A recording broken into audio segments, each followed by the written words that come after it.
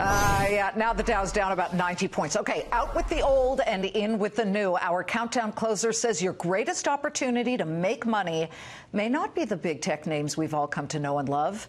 He says go for the disruptor disruption. Let's bring in Jay Jacobs, Global X Director of Research. All right, Jay, what is the most disruptive thing or sector that you are seeing right now in your world?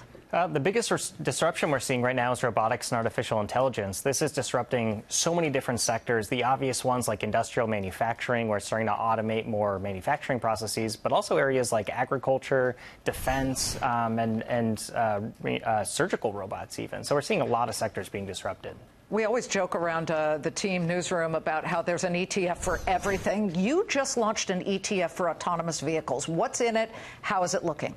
So we're looking at the entire chain of autonomous and electric vehicles. So we're looking at companies that mine lithium and copper, which goes into batteries. We're looking at companies that build autonomous vehicles, so traditional automobile manufacturers.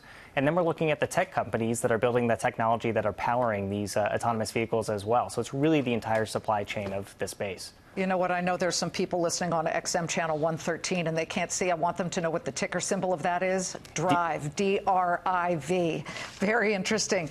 Okay, so give us a sense of what you really feel about the markets overall. We're down 85 for the Dow. We've seen some red on the screen, but we're still near record highs overall.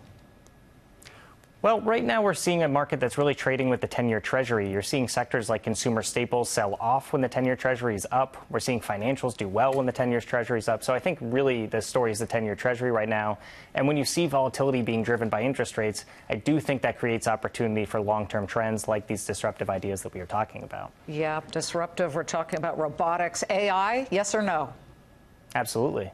Okay, artificial intelligence. We're watching it all. Jay, thank you for joining us. Jay Jacobs. Got billions in assets under management. Listen to that guy.